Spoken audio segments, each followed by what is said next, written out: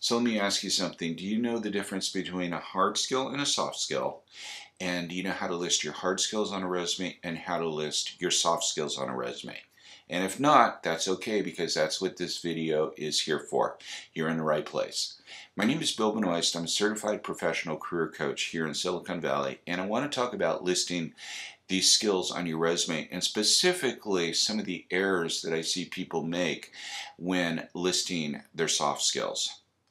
So let me back up for a little bit here and talk about the resume in general. And that is when you're sending your resume out, if it's actually being seen by a hiring manager or a recruiter, that first go around, they're only going to spend probably about 6 seconds on it. They're going to scan it, and they're going to scan it in a Z format. All right, so if we know that they're scanning in a Z format, then we also know that white space is going to be our friend.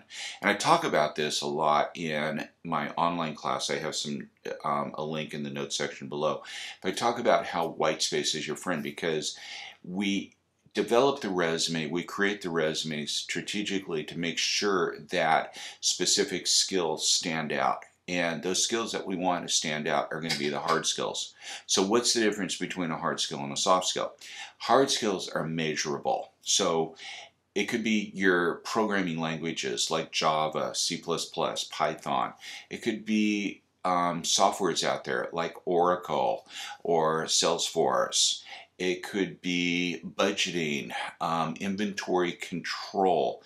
These are all things that can be measured, right? And so these are the keywords that we want to make sure that are separated out. And a lot of times they'll put keywords underneath the professional summary or the professional profile. But you know what I see a lot of? I see something like this.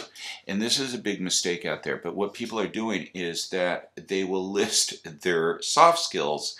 They'll stand out there: communication, adaptability, problem solving, time management, critical thinking, whatever soft skill that you can think of in there, they're putting that. And what they're doing is they're really wasting real estate space because this could be areas where the hard skills could be going into. But soft skills are important. So how do we list the soft skills?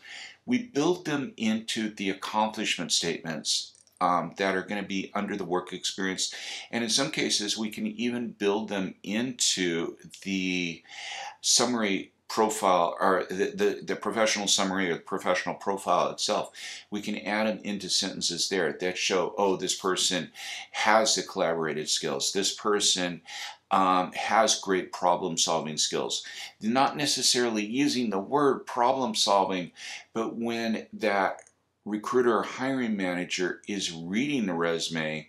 And now, what did I just say? I said that the resume in that first scan is typically going to last only about 6 or 7 seconds. They may be reading a sentence here and there, but they're really looking for those hard skills. Can this person do the job?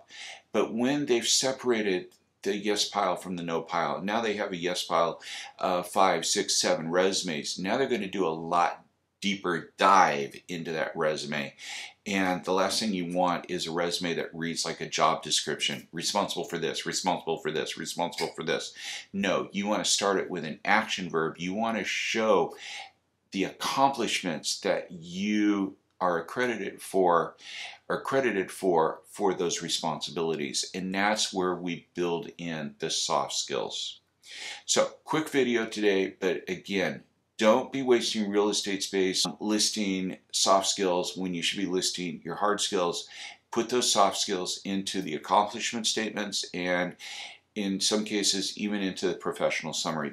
What you need to do is you need to show that hiring manager that you are the person to solve their pain points. Okay, help them sleep at night.